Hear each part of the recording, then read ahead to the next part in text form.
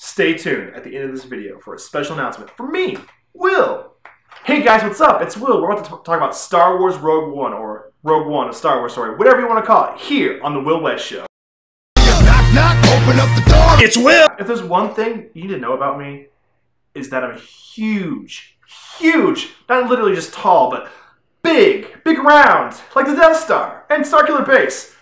Okay, enough of the Star Wars jokes. I am a huge Star Wars fan. I absolutely love it. Like, oh my god. I maybe don't wear a cape like Jeremy Johns, but I have so many toys from my childhood, so many toys from now. I absolutely love it. There's that. So, when I heard this trailer was coming out, I was like, finally? What? Yes! About time! Like, when The Force Awakens came out, they gave us like at least about a year and a month ahead of time. Like, they gave us like that little 88 seconds, which gave us nothing. And we all theorized, like, what's that droid? What's with that lightsaber? What is this? We got the names and everything, but we had no idea what the hell to go off that. But this, we got a little bit more information. I'm going to tell you my thoughts and things that like popped out to me immediately. Here we go. We open up with like a little piano rendition of the Force theme, and it sounds pretty cool. Like we already know we're in for something different. We get this Felicity Jones character, Jyn Erso, and she's in handcuffs, and Mon Mothma, and this Poe Dameron looking type. I know it's not him, and maybe I'm off base for going off this theory, but I want to say that's Biggs. It looks like Biggs.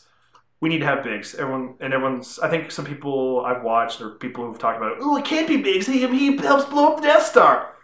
He can be someone who is signed to the mission to this girl with Mon Mothma, but I'm not here to get in a fight about that. It could be Biggs. It could be some other character. I don't care. It looks like Biggs. Are we cool there? But yeah, Jyn Erso. Let's stop her rap sheet like she's forged Imperial documents, stolen stuff. Just the type of person they need for a mission to get these Death Star plans. We also get to see Mon Mothma, who looks almost identical to the actress from Return of the Jedi. And fun fact, this is the actress who played her in Episode 3. And you're going like, what? Will? There was no Mon Mothma in Episode 3. There was, but they deleted scenes. So it technically wasn't canon until now that she would get to be in there. So good on her for getting to be in a Star Wars movie finally. You go, Mon Mothma. Forrest Whitaker. His character looks sweet. Like he looks like he's got like a little scar across his face. His armor looks very Mandalorian-esque. Maybe a Shadow Trooper, maybe a former Imperial agent. I don't know. But he seems very tense, like he's going to be like the mentor type. Maybe Jyn has to find this woman. Maybe Jyn has to find... He's not a woman, he's a man, baby! Maybe Jyn has to find this Forrest Whitaker character to know like Imperial procedures and how to get into the Death Star, etc. I don't know. That's just my little theory right there. See? It's fun. We can have theories, guys. It's awesome. It's cool with this and that. Whatever. Grand Admiral in that white cloak and the cape or whatever. I was like, oh my god. Like, I know it's not Thrawn because Thrawn's not blue alien. And like, I know that's a big trait to his character and deals with the story. I didn't read those books. Thrawn's a big deal. He's cool. He's a great character. I'll read about him in the future. But this guy like looks menacing like Thrawn, and just I wouldn't be opposed if they took elements from Thrawn and put them into this character, because that's what they've been doing. But Kylo and Rey are sort of like those like the Solo kids, and maybe this Grand Admiral could be like Thrawn. It's probably not, but that'd be a cool like little nod for all the fans who love those books. Or maybe people will shit on it. I don't know. The next thing, and this one got me super excited, was... it was like barely a flash, but it got me excited, was this little cloaked figure in front of a Bacta container with the Republic Imperial Guards or whatever. I'm going like, what is going on there? Like, is that Vader? Like in a cloak? Like, well, I don't know why Vader would be in a cloak, but maybe we just didn't get to see him long enough to know if that's really him or not. Maybe it's an Inquisitor, because it takes place during the Rebels timeline. It's been discussed that this and Rebels kind of like coincide, like they're in the same timeline. Maybe it's Darth Maul. Maybe it could be another Grand Admiral. I have no idea, but that's very intriguing. Maybe what's in that batch container? Is it like a clone of the Emperor? Is it Galen Merrick? I don't know, because this also takes place around that time that Force Unleashed, the game, came out. And I'm like, holy crap, how cool would that be if they made that canon? They're probably not going to, but that's just the fanboy in me going like, I want Sam Witwer to be in a Star Wars movie. The next thing, Jyn and her Imperial get up to kind of get around the Death Star or wherever she is to get the plans. During the Forest Whitaker monologue, going like, oh, what would happen if you keep fighting? What will you become? Everybody's speculating, oh no, she went evil. Also, there's a weird thing on the internet that everybody's saying that she and Katniss Everdeen look alike, or these movies are going to be similar.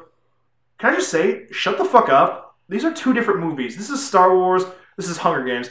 Just because two characters look very similar and they have a similar shot does not mean the movie will be the same. Can I just address that right now and just tell people to shut the fuck up? Please? Because, come on. They look similar, they're dressed alike, who cares? Does not mean the movies are going to be alike.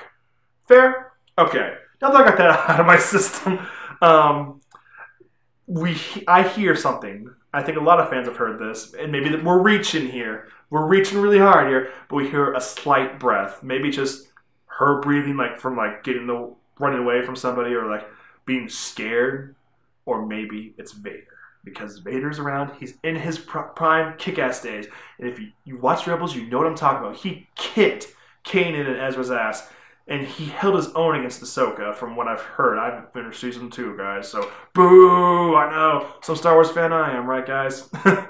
But oh my god, it would be a revelation to see him kick ass, because we never got to. Besides him kicking Luke's ass in the original trilogy, in Empire, we didn't get to see that. We saw him at the end of his run, and that's unfair to us as the fans.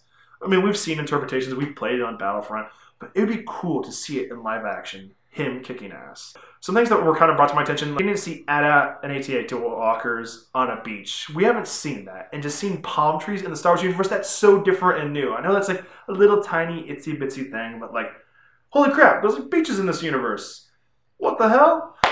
And just seeing the scale of that AT-AT walker firing us a point of view, we're in Hardcore Henry, or just seeing the size of that Death Star being made. Funny enough, Gareth Edwards, the guy who made Godzilla, is now making a movie about a Godzilla-esque size weapon in the Star Wars universe. How crazy is that? They know what they're doing, and just it looks like Star Wars Battlefront, the movie, the game. But oh my god, I am excited. I'm just rambling now at this point, so I'm just going to wrap it up. I love this trailer. I'm sold. I don't need to see any more. Maybe a trailer with Vader would be great. But yeah, that's what I got. So here's that special announcement. So here's the special announcement, guys. I'm going to do a Star Wars related show here on the channel. Some of you guys are probably disappointed now. You're going, oh, what? Will, I thought you were going to do something cool and this and that. And I think it's pretty cool. But it's going to be called Will of the Force.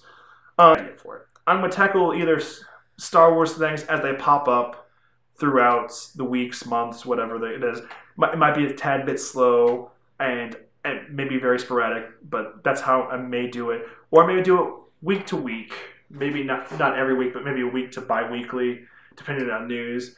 I mean, I like every little snippet of information, but I doubt you want to hear that, oh, hey, Star Wars, the Rogue One Visual Dictionary comes out 3 weeks before the movie comes out. You want to see a 2-minute video about that? You can look that up on Wikipedia or StarWarsMovieNews.com or something like that, faster than I can tell you about it, so I don't want to waste your time.